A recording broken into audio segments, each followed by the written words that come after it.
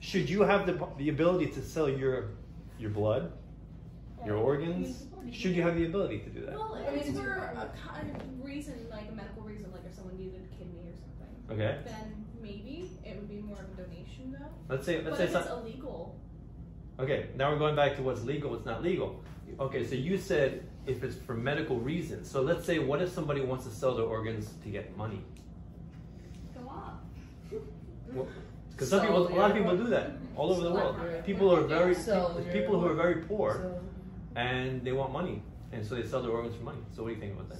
Well, if it's done underneath sort of like a process, not just because one day you decide to DIY your own like organ trade, but like if you go to a hospital and be like, I will give this away if like you pay me, because that's like what hospitals pay for your organs. I don't know if you can do that in a hospital. I mean, you can be like, I'm not even sure how it kind of works, or you meet somebody in a basement or something. I don't know. I don't know. Yeah. DIY organs are just plastic black bags with red water or Kool-Aid and glitter. That's all they are.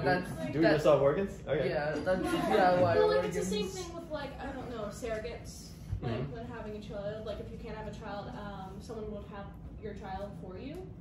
Wouldn't that be like the same thought process as giving away an organ because it's okay? You mean should that be legal? It's not. I don't think that's legal. I don't know. Is that legal in the United States? I don't know. Yeah, I have friends There's who surrogates. Yeah, I have friends who Yeah. Okay.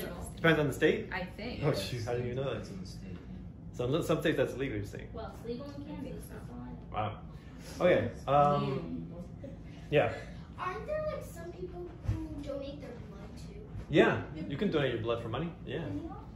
So yeah. I think it should be illegal for the nurse person who's taking your blood while you're donating it to not squeeze your arm. Otherwise, you feel really funny afterwards. The reason why people do that is so they can find the vein, so they know what area to. Yeah, because you need a certain vein.